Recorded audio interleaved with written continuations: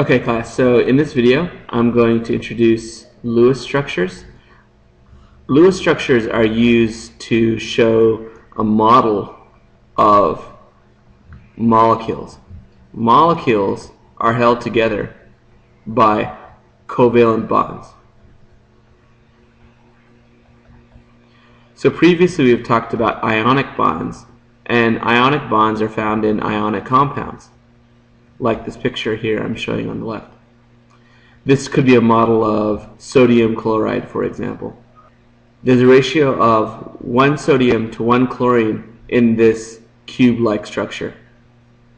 Molecules are independent, and so what we're trying to do is understand how they're sharing electrons to make these molecules.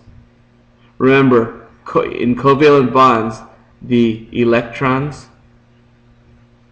are being shared.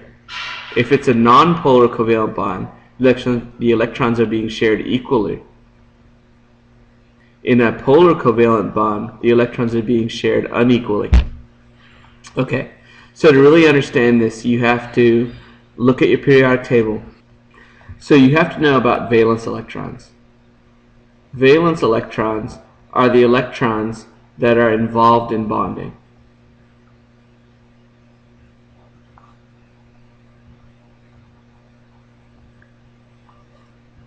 They are found on the outer energy level. We haven't talked about energy levels in this class, but really the only thing you have to know is that valence electrons are involved in bonding. Now you can only make predictions for the number of valence electrons for the representative elements. The representative elements do not include the transition metals, and they don't include these inner transition metals either. They basically include the first two groups and the last six. What you have to know is that the first group, the one with hydrogen in it, has 1 valence electron. The second group has 2 valence electrons. The third group has 3 valence electrons. The fourth group has 4 valence electrons. The fifth group has 5. The sixth group has 6. The seventh group has 7. And the eighth group has 8. The eighth group is called noble gases. These noble gases do not like to bond with any other elements because their energy level is full. And we'll get to know more about that in the next video.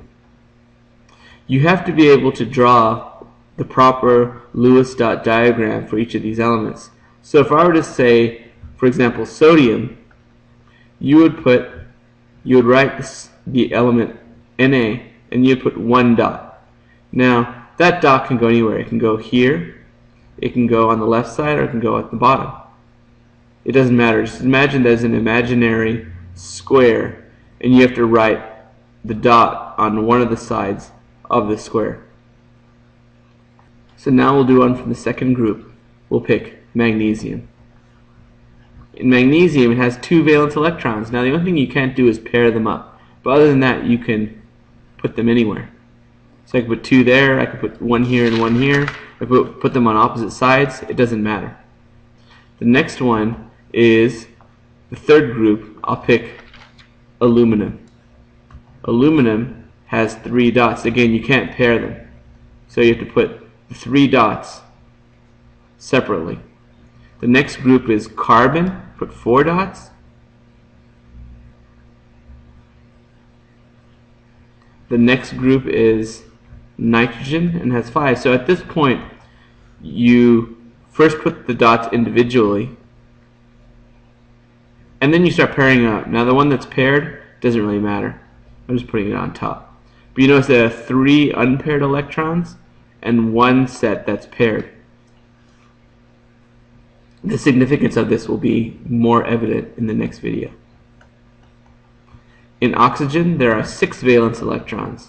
So 1, 2, 3, 4, and now I have to start pairing them.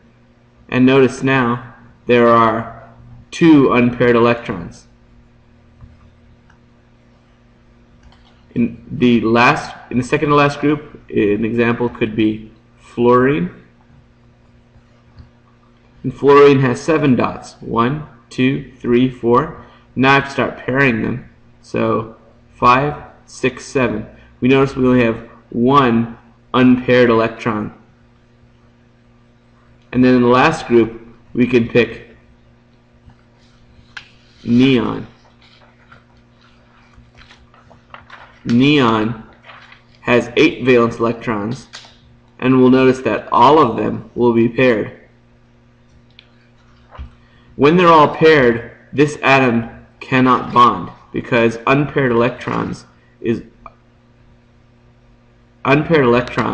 are the location where bonding happens. So carbon can bond 4 times because it has 4 unpaired electrons.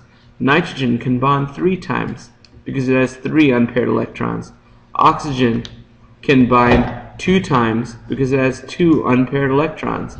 And F can only bond once because it has 1 unpaired electron. So this is a short quiz and in which you label the appropriate